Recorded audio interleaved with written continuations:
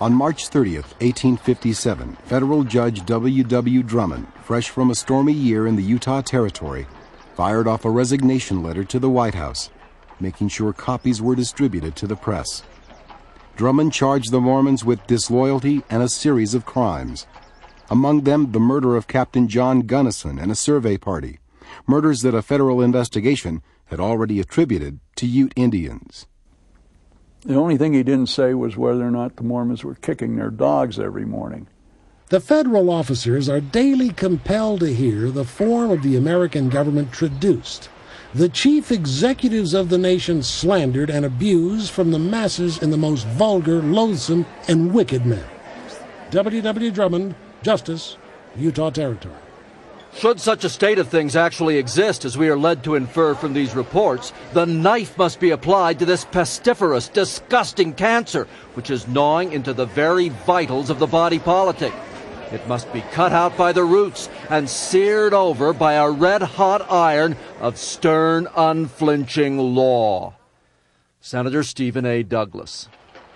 In New York and Washington, newspapers were soon demanding action.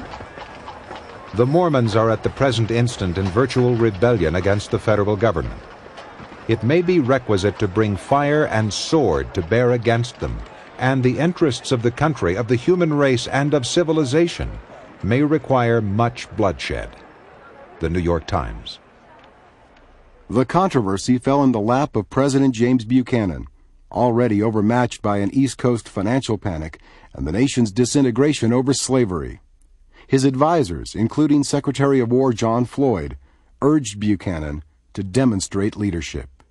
So with all these forces working, Buchanan hits upon this plan with the help of these politicians who say that polygamy is the ideal whipping boy to get people's minds off the slavery question.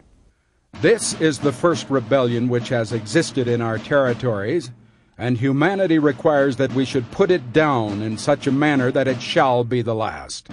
Buchanan stripped Brigham Young of his office, appointed a courtly Georgian by the name of Alfred Cumming as governor, and ordered 2,500 troops under General William Harney to install Cumming and crush the rebellion.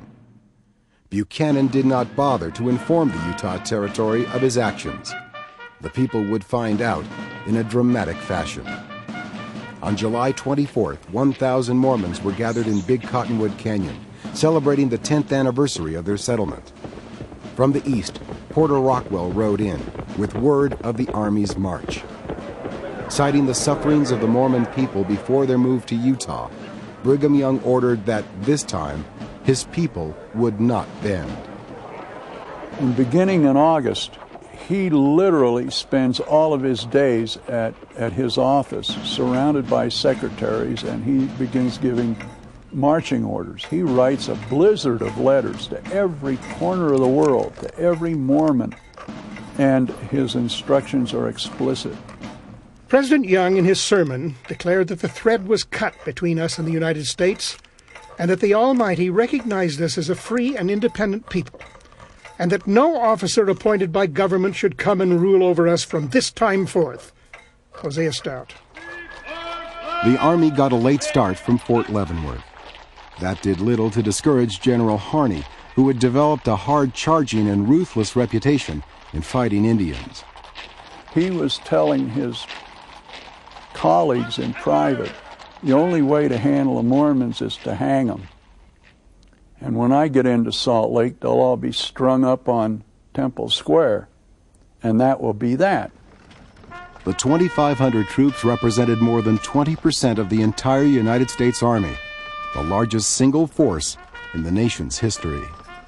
This was a full-fledged army.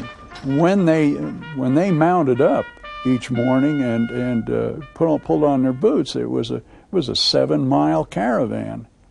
The spirit was ripe for a fight. In the 10th Infantry was Captain Jesse Gove of Massachusetts. We have made 19 miles today.